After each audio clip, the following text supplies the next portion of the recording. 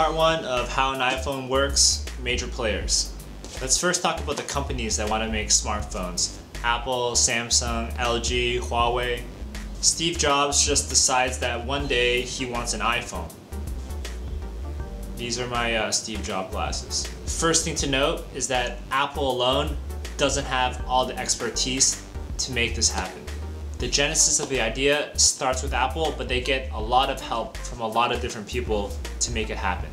The first thing that Apple needs is to get a lot of core hardware components together from different vendors. Apple is really good at Apple things, but do you think they have crazy knowledge in LTE cellular networks? No, probably not. There are other companies that specialize in LTE and cellular networks. I used to work at one, Qualcomm. Alright, so one thing that Qualcomm designs is high performance modem chips. What are modem chips?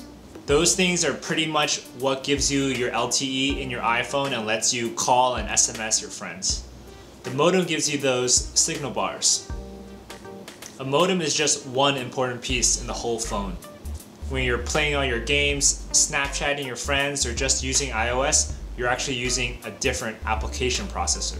In terms of core hardware, there are a lot of different components, each with their own responsibilities. Apple makes some of them, and different companies like Qualcomm make the others. Oh crap, we need LTE in our phones, and we don't have any idea how that works. Qualcomm's making some LTE-enabled modems, so let's just buy some from them. When you hear the words A5, A6, A7, A8, those are Apple processors. Remember that each processor is part of a larger whole that we're going to talk about. There's graphics processors, different modems, application processors, resource management, a lot of different things. When you hear about it in the news, obviously you only hear about the Apple stuff. Two players so far. Companies that want to make phones, Apple. Specialized companies which produce hardware to build the phone. Most of these companies that design the chips, Qualcomm for example, only do the design. They don't actually physically produce any of the chips.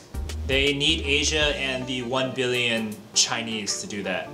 Sorry, bad joke, but you know, kind of true. Qualcomm sends a blueprint or designs of the chip to Asia, and what they get back are thousands and thousands of small chips that they can sell. Qualcomm is going to sell those LTE-enabled modems to companies like Apple or Samsung. Remember, Qualcomm is in the business of selling these chips. Apple is in the business of selling phones.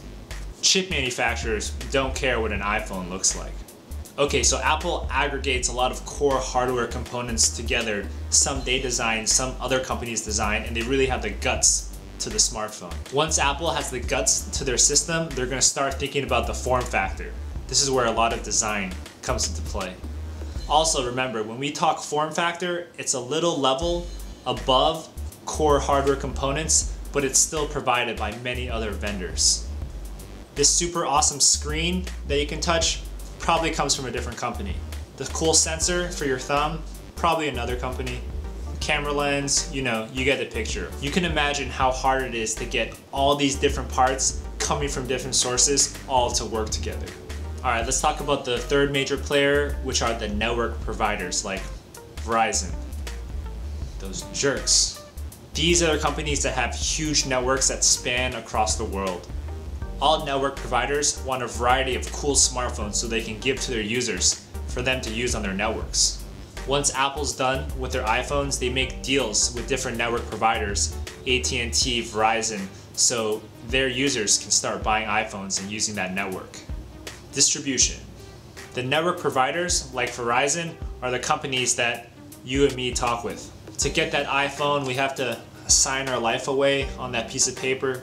We pay them a large amount of money, but I guess we really have to, otherwise the phone would be pretty useless. We couldn't call anyone. There is a huge infrastructure behind all these cellular networks. So we have three companies so far. Companies that want to build phones, other companies that provide important parts, and network providers which distribute the phones. I want an iPhone. I just want an iPhone. Wrapping it up there for the major players, and in the next videos we're going to dive deeper into how the hardware works and slowly move our way also into software and what that's all about. Hope your mind isn't blown quite yet, but it will be, so stay tuned and we'll talk soon, alright?